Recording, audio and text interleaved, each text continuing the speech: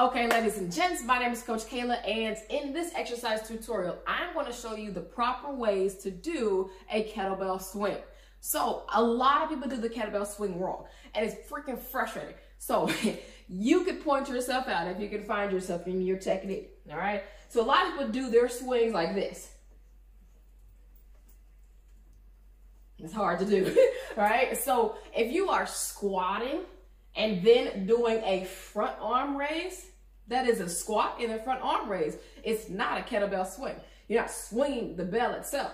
Another way people do kettlebell swings wrong is they just go too far and do too much, right? This right here is possibly going to throw your back out, which we don't want to happen. And again, you're using more momentum than muscle. Now, this is one of those weird exercises that uses a combination of both muscle and momentum. But if you only use one, this is straight muscle, okay?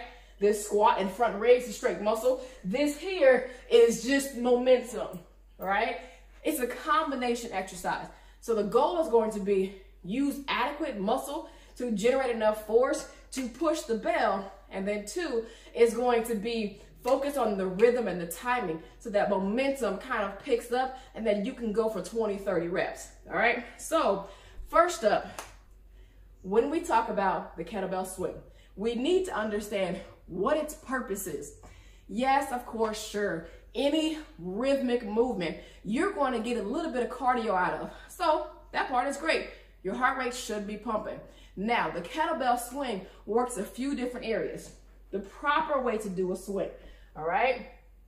We're starting feet wider than shoulder width apart, okay? I'm gonna show you diagrams so that you can see. The biggest area of focus for the kettlebell swing are the hips, all right? So a proper swing, notice, knee bent, arms out, grabbing the bell, bringing it back and pushing my hips. The most targeted area of muscular focus for the kettlebell swing, this thing right here. So if you want to focus on your glutes and also generate overall power from your hips, right? Not just the glutes, but your overall hips and a little bit of quads, the swing is what you're looking for, okay? So as a glute dominant, as a hip extension dominant exercise, this is the proper way to do a swing. Show you from this position here. Again, I like to start with my bell on the ground in front of me, okay? Because and also a wide stance. This is how wide my stance is.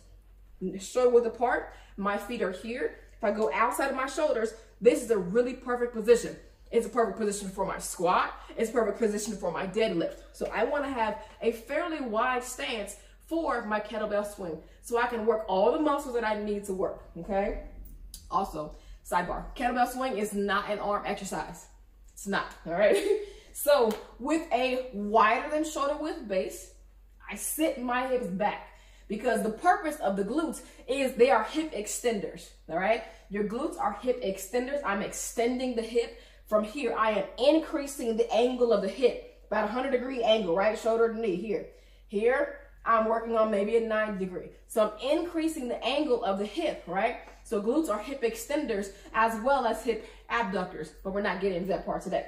All right, so for this hip extension exercise, I start feet down, arms out. From here, I just allow gravity to simply swing the bell back. Now this belt, my hands are coming right on the inside of my thighs, okay? My arms, so my forearm should be touching the inside of my thighs with the bell. From here, my glutes are now loaded like a spring. So imagine jumping. If you stand up straight, that's really hard. That's just all cats, right? But if you load your jump, so if you load your jump, I don't want to hit the ceiling because I can jump really high.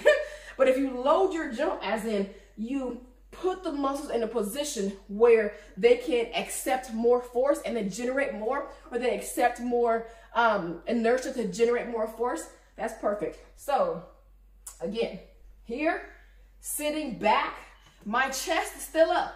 My back is still tight. My back is locked solid. Grab the bell. I allow gravity to take it back, okay? From here is where my hip extension starts. So I'll give you a few. Pop, pop. Notice the rotation is only here. Okay, I'll even do single. The rotation is hips. Okay, now the biggest focus is that hip extension. It's not a slow move. It's not a slow move. It is a powerful driving move, okay? So again, you should be focusing on an explosion of those hips. It's a hard movement for the glutes, okay? That's number one. Now, that's a Russian kettlebell swing, okay? So if you look at the American kettlebell swing is where the arms come all the way up. So I'll show you that here. The start off should still be the same, okay? Again, I like to start with the bell on the ground because it allows my body to get in a really good position. So for your American swing, same start. The difference is the bell goes all the way up, okay? Come down. Difference is the bell goes all the way up. I'm still loading my hips. It's still a glute dominant exercise, but I'm pushing as hard as I can for the bell to go above my head. Then I'm controlling the descent with my shoulders and my upper back for the bell to go right back in place and my hips loaded and pop, pop, and pop, okay? And you can see it, like a good way to tell the force that I'm using is look at my hair.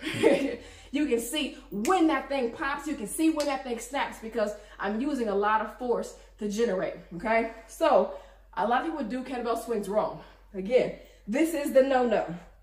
I'll show you from the front. See if you can see the difference. Okay? Another no-no for this is we are sinking straight down, right, into a front raise. This is not a swing. It's just a squat in a front raise. It's a bad squat in front raise, okay? So again, proper way to do a kettlebell swing that will focus on burning massive fat in the glutes and building muscle. If you want big glutes or you want strong glutes, either way, you gotta burn fat, okay? A nice sized booty isn't just fat, all right? It's also muscle. Muscle shapes fat. So if your butt has some kind of lines or some little wrinkles and some things, and I'm not talking about stretch marks, that's just fat deposits. That means that we need to focus on building the glute musculature, okay? And power exercises are great for building muscle mass, okay? So again, proper kettlebell swing, starting here, I'm gonna take you through it, all right? Feet wide and shoulder width apart, number one. Knees bent, number two. I want you to retract the shoulder blades, okay? Imagine Coach Cailah is putting a quarter in between your shoulder blades, right here, and you have to pinch it. So if you have to pinch that quarter, you're going to retract. Retracting the shoulder blades brings the chest up. It locks the back in a tight position, all right? Feet shoulder width apart, nice solid bend, retract the shoulder blades, grab that dumbbell, swing it, pop, and pop, and pop, okay? Now, your head, it's okay if your head follows the bell. It's okay, all right? Don't go too far back, all right? Or it's okay if your head stays in one position. That's up to you. And lastly, I'll make two small details, okay? I'll share with you two small details. One is the arm positions, okay? Well, one, right? The arm position. Your arms can be straight, all right? I don't really like that, but give your arms a little solid bend, all right? Notice that here, a little solid bend here, pop. The straighter the arm, the longer the lever, the more likely it is for you to throw your back, right, out of shoulder retraction and put your body in a position where it's more momentum. All right, this is another way not to do a swing because that's focusing on momentum. So show me or tell me in the comments, what type of kettlebell swings do you usually do?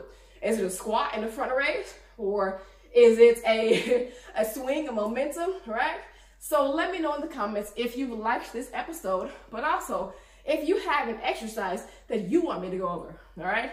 I'm doing this little series. So type in the comments what types of swings you usually do and what you're converting to, which is this proper way to do it. And also let me know if you have any exercises that you'd like me to dive in and do a full tutorial.